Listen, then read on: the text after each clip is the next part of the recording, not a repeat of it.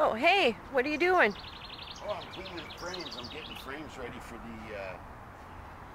for the comb honey. We've got frames that have foundation that the bees build on, and they put honey in it. We also have open frames like this, where the bees build wax and then fill it with honey. We cut this out for comb honey. A lot of people want comb honey. So I'm getting rid of the old wax, and I'm cleaning up the frames, and I'm taking off the propolis. So this is propolis, or propolis if you're European. It's got some super health benefits. We can't really speak to that because we're not doctors, but you can look it up on Google. It's been used as a health benefit for thousands of years. Dentists and doctors and home medics and stuff like that. Propolis is when the bees make honey, they use nectar from flowers and they add enzymes to it.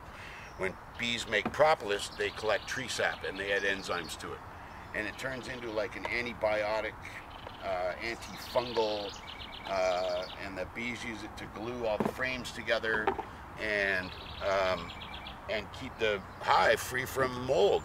So it's really neat substance that not a lot of beekeepers collect it, but they should.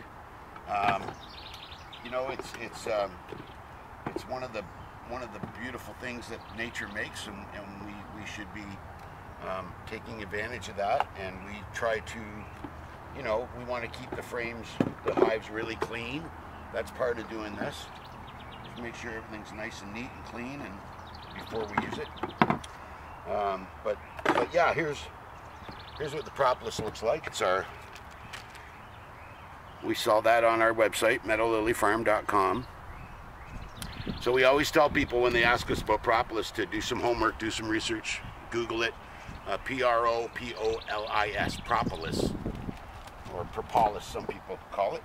Yeah, so like I said, we're not doctors. We can't tell you exactly how propolis benefits humans, but we can tell you what the bees do. They put it in holes and cracks and glue all the frames together, so it's used as a glue. But also the hives are dark and moist and warm, and we never get mold in them. And we're pretty sure that's because of the propolis. It's part of the antibacterial properties of the propolis. So again, it's, you know, you want to do your homework. Anytime somebody tells you things, we have a lot of people drive a long way to pick up propolis from us. We put it in our food. We freeze it and grind it into a powder and put it in smoothies or on your oatmeal, on your breakfast cereal. I've done some homework. It's supposed to be really, really healthy for you, and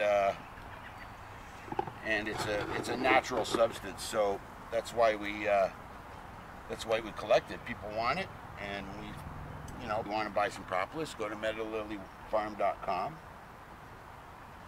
or try to find a local beekeeper close to you that may collect it.